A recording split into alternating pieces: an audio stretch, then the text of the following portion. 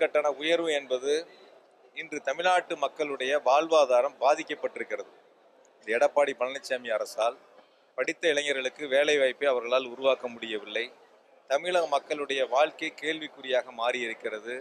இதற்கெல்லாம் எந்த நடவடிக்கையும் எடுக்காத அரசு, ஏற்கனவே பாதிக்கப்பட்ட மக்கள் வெந்த புண்ணிலே வேல் பாய்ச்சுவதைப் போல ஏற்கனவே தமிழக மக்கள், அடித்தட்டு மக்கள் மிக கடுமையாக இந்த அரசால் பாதிக்கப்பட்டிருக்கின்றார்கள்.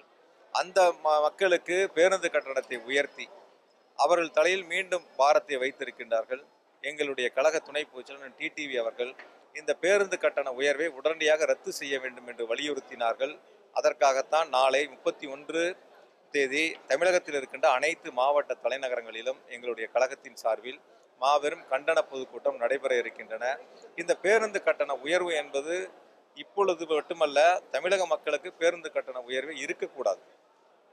இந்த போக்குவரத்து கழகத்தினுடைய தேவை என்பது அவர்களுக்கு தேவையான நிதியை எடப்பாடி பழனிசாமி அரசு வழங்கியிருக்க வேண்டும். வருவாய்க்கும் செலவினத்திற்கும் ஏற்படக்கூடிய பற்றாக்குறை, இந்த பற்றாக்குறையை அரசு வழங்கி இருக்க வேண்டும். எப்படி கல்வித்துறைக்கு முழுவதுமாக அரசு நிதி வழங்குகிறதோ, மக்கள் நல்வாழ்வுத்துறைக்கு எப்படி முழுவதுமாக அரசு நிதி வழங்குகிறதோ, அதே போல சேவைத்துறையாக கருதி போக்குவரத்து கழகத்திற்கு தேவையான நிதியை இந்த அரசு வழங்கியிருந்தால் மக்கள் இன்று காப்பாற்றப்பட்டிருப்பார்கள். அம்மா ஆட்சி என்று சொல்லுகின்ற துரோக அரசு எடப்பாடி பழனிசாமி அரசு அம்மாவுடைய கொள்கைக்கு எதிராக செயல்படக்கூடிய ஆட்சியாக, மக்கள் விரோத ஆட்சியாக இந்த அரசு செயல்பட்டு கொண்டிருக்கிறது. அதற்கு உதாரணமாகத்தான் இந்த பேருந்து கட்டணத்தை உயர்த்தி இருக்கின்றார்கள். 6 ரூபா டிக்கெட்டை 13 ரூபான்னு உயர்த்தியிருக்காங்க, 7 ரூபா டிக்கெட்டை 15 ரூபாய்னு உயர்த்தியிருக்காங்க. இப்போ கிலோமீட்டருக்கு 2 பைசா குறைக்கிறேன்னு மக்கள்கிட்ட ஒரு நாடகத்தை நடத்துனாங்க. இந்த நாடகத்தையெல்லாம் நாட்டு மக்கள் நம்பல.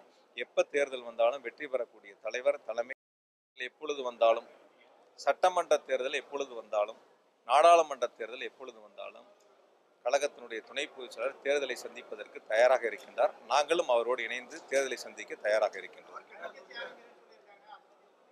தனி கட்சி ஆரம்பிப்போம் என்ற கருத்து எந்த இடத்திலும் எங்களுடைய துணை பொதுச் செயலாளர் சுட்டிக்காட்டவில்லை. நாங்கள் ஏற்கனவே செயல்பட்ட அனைத்திந்திய அண்ணா திராவிட முன்னேற்ற கழகம் அம்மா என்ற பெயரிலே செயல்படுவதற்கு நீதிமன்றத்தை எங்களுடைய துணை பொதுச் செயலாளர் டிடி அவர்கள் மனு தாக்கல் செய்திருக்கின்றார். அந்த மனு விசாரணைக்கு வர இருக்கின்றன. அந்த மனுவில் எங்களுக்கு நல்ல தீர்வு கிடைக்கும் என்ற நம்பிக்கை இருக்கிறது. நீதிமன்றத்தினுடைய உத்தரவை பெற்று நாங்கள் அஇஅதிமுக அம்மா என்ற பெயரிலே தேர்தலை சந்திப்பதற்கு நாங்கள் தயாராகி கொண்டிருக்கிறோம். நிச்சயமாக எடப்பாடி பழனிசாமியும் பன்னீர்செல்வமும் தேர்தல் முடிஞ்சு ஒரு அறிக்கை கொடுத்தாங்க. இந்த வெற்றி ஆர்கே நகருக்கு மட்டும் பொருந்தும். நான் உங்களிடத்துல கேட்குறேன், உங்கள் பத்திரிகையாளரையும் கேட்க சொல்லுங்கள். இந்த வெற்றி ஆர்கே நகருக்கு பொருந்தும்னா எங்களுக்கு 18 பேர்த்துக்கு நீதிமன்றத்தில் நல்ல தீர்ப்பு கிடைக்கும். நானும் எம்எல்ஏ திரும்ப அரவக்குறிச்சியில் மக்கள் பணி செய்வேன். நானும் ராஜினாமா பண்ணுறேன். எடப்பாடியும் ராஜினாமா பண்ணட்டும், பன்னீர்செல்வமும் ராஜினாமா பண்ணிட்டு 3 தொகுதிக்கு தேர்தல் வரட்டும். 3 தொகுதியிலே மக்கள் செல்வன் டிடி அவர்கள் வேட்பாளரை நிறுத்துவார்கள். டிடிவி அண்ணன் நிறுத்துகிற வேட்பாளர் வெற்றி பெறாங்களா இல்லை அவங்க வெற்றி பெறாங்களான்னு மக்கள் தீர்மானிப்பார்கள். நிச்சயமாக ஆர்கே நகர் வெற்றி தான் தமிழகம் முழுவதும் பிரதிபலித்துக் கொண்டிருக்கின்றன.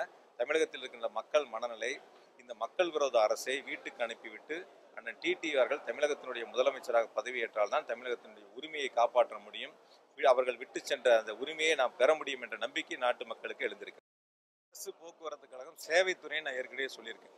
இந்த சேவைத்துறையில் ஒப்பந்தம் ஏற்படுகின்ற பொழுது ஏற்படுகின்ற கூடுதல் செலவினத்திற்கெல்லாம் மாண்புமிகு அம்மா அவர்கள் பொதுமக்கள் மீது சுமையை சுமத்தக்கூடாது என்ற காரணத்தினால் அந்தந்த மாதம் தொழிலாளர்களுக்கு தேவையான சம்பளம் வழங்குவதற்கு உட்பட்ட நிதிகளை முழுமையாக அரசு வழங்க வேண்டும் என்று நிதித்துறை செயலரிடத்திலே சொல்லி அந்தந்த மாதம் தேவையான நிதிகளை வழங்கியவர் புரட்சித் தலைவி அம்மா அவர்கள். ஆனால் இந்த அரசு, எடப்பாடி அரசு அவ்வாறு செய்யாமல் மாறாக மக்களிடத்திலே அந்த சுமையை சுமத்தி இருக்கின்றார். இவர்கள் ஒரு நிர்வாகத்திறமை இல்லாத ஒரு அரசாங்கம். இந்த நிர்வாகத்திறமை இல்லாத அரசாங்கம் தங்களால் செயல்பட முடியாத இந்த நிலையை மக்கள் மீது சுமத்துவது என்பது மிகவும் வருத்தம் அளிக்கிறது, ஒரு வேதனை அளிக்கிறது. எனவே நிர்வாகத்திறமை இல்லாத அரசு வீட்டுக்கு செல்லக்கூடிய அரசு.